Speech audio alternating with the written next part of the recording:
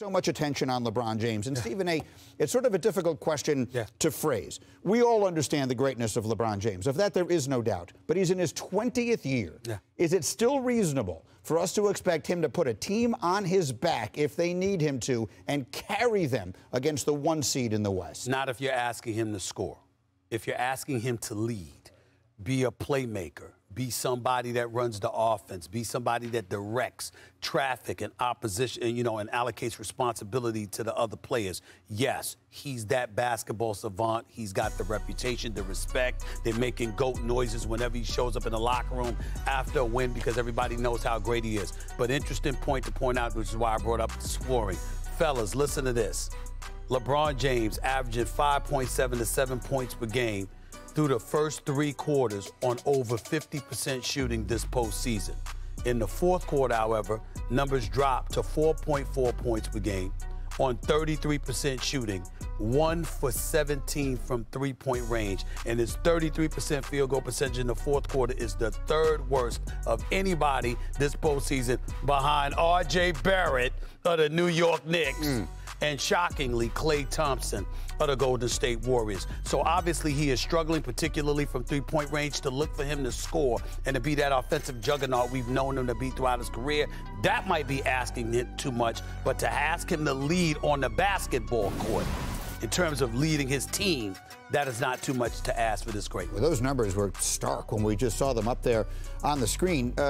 He's also, I'll just remind the audience, for anyone who forgets, this is a guy who had a serious foot injury not all that long ago, and it's still not clear just how fully healthy he is from that. Again, what are you expecting? What is a reasonable expectation from the great LeBron James at this stage? To be the great LeBron James in other ways. I mean, he still can control, and we've seen him control, he controlled the back half of the season intellectually. His intellect controlled the season. I think none of us really liked the three-point shot he took when they were down 3. No, we didn't. We didn't. But you know why it stands out? Because LeBron never, ever, ever, ever, ever, ever makes the wrong play. That was like, okay, that was a play we didn't like. Come on now, 20 years, it's like once every few years he makes a play where you go, I don't know. Most guys do that 3 or 4 times a game. LeBron does it once a decade. He can control the game with his intellect. I expect him to do that. Stephen A., you're right about the fourth quarter. Those are facts. But, okay, he doesn't have to maybe exert himself physically in the fourth quarter. There are ways to still control the game without doing it physically.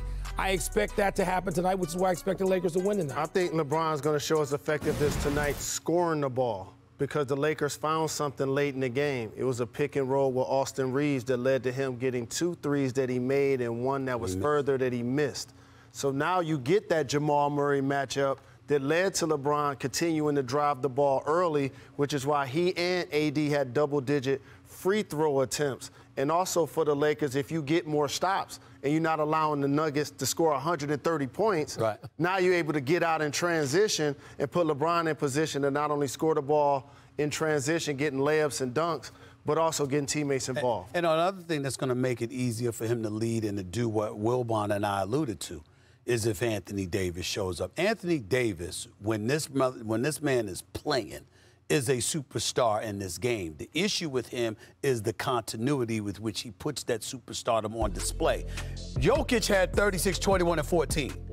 It's made us forget Anthony Davis had 40 and 10 rebounds on 0 turnovers. And if that Anthony Davis, if you tell me that Anthony Davis is going to show up the rest of this series, I'm going to tell you at the very least we are having a 7-game series and the Lakers might win it. All right, let me leave it there for the moment because we have a few other pieces of business, but it'll be fascinating to see. Again, LeBron James, no player his age has ever been counted on to the degree that he is. He almost had a triple-double in Game 1, and he found most of his success when getting that mismatch that Jalen was talking about against Jamal Murray. 4 of 6 from the floor when defended by Murray, 3 for 8 against Aaron Gordon.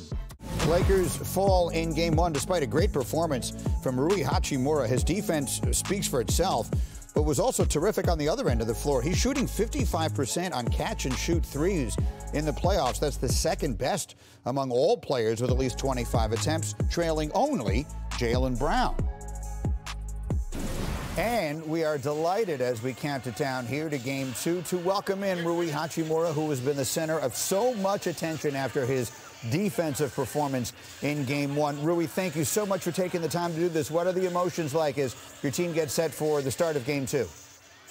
Yeah, we're excited. Last game, I think our first half wasn't pretty good. So, I think that from the beginning, I think we're going to bring a good energy, and we're trying to win this game. Very good to see you, man. Great performance in Game 1, 17 points. And then not only that, the defensive performance you put on defending against Jokic in the fourth quarter. That's the role. Is that the role we should all anticipate you playing the rest of this series, considering the job that you did against them in Game 1 in the fourth quarter? Yeah, I think so. Even before this series, I watched a lot of film with the coaches and about guarding the Jokic. So, I think I'm pretty good, feeling good about it. So, yeah, today, we just gotta be more physical and bring the energy. Yeah. Rui, you were traded mid-season. What were your initial thoughts about being traded to the Los Angeles Lakers from a non-playoff team to a team that was trending toward trying to be a playoff team, to how you feeling about your role with the team right now? Man, it's crazy. I was just talking to somebody about it. Like a couple months ago, I was in a different team, and it was in the East Coast, and they weren't even going to make a playoff. So, and now I'm here in the West Coast in the conference final. So, it feels crazy. Now I know, life can change, quickly. So, but I'm so happy to be here, playing with these guys, and yeah, I'm so excited.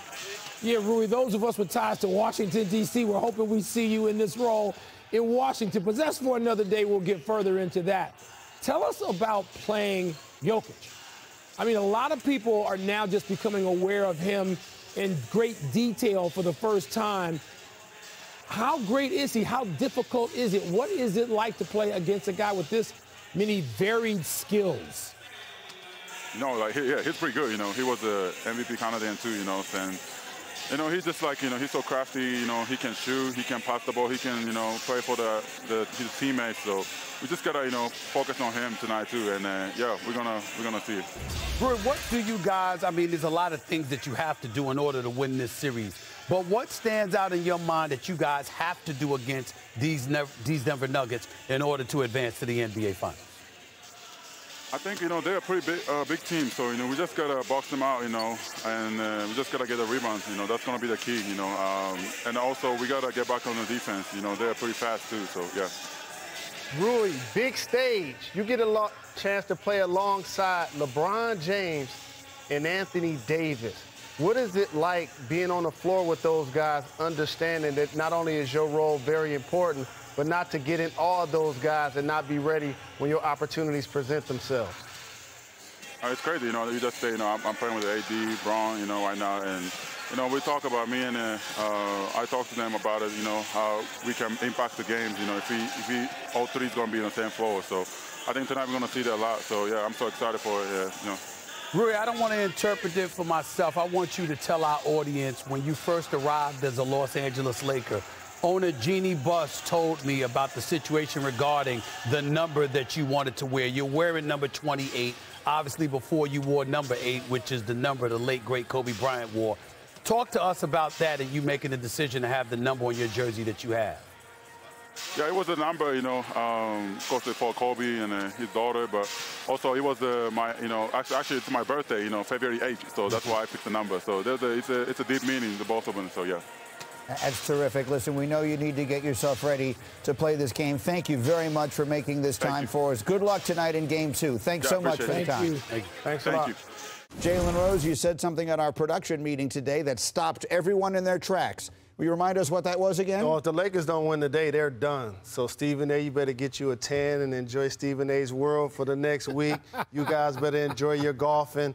And I get it. The first couple of series, the Lakers took Game 1. Mm-hmm. They're not going to beat this team 4 out of 5 if they lose to a squad that has not lost at home. And, yes, the Lakers did a good job in getting back in the previous game. Let's not ignore that they were down in the previous game. while the Nuggets went on to score the most points that they have in this postseason. They had multiple players hit 15-plus that are role players who perform better at home. The Lakers better get it done today, or this is going to be a short series. Stephen A., he's saying it's a must-win for LeBron tonight. What do you think? I don't know what the hell Jalen Rose is talking about. Let me get this out of the way right now. I'm not saying that the Lakers are going to win this series, but I don't think the outcome of Game 2 determines it. I will remind y'all that Game 1 marked the 17th time LeBron James has lost Game 1 of a playoff series since 2011. That means in the previous 16 playoff series, not including this one, of course, because it's not finished yet, he won 11 of those series out of the 16. Losing Game 1 is not a death knell for LeBron James. That's number one. Number two, and more importantly, I saw Kevin Durant and Devin Booker put on a show in Games 3 and 4 against the Denver Nuggets. Don't tell me LeBron James and Anthony Davis can't do the same. If the games were in L.A. and they lost the first two, that would be different. But you go back home to the Crypto.com arena, LeBron and AD and the crew coming back Saturday. We'll be there. Monday, we'll be there. Okay. They coming back. Excuse me, I'm not ruling that out at all. Even if they lose tonight, the Lakers could tie the series. And I expect it to be 2-2 after 4 games. Okay. Thank you for watching ESPN on YouTube. For live streaming sports and premium content, subscribe to ESPN+.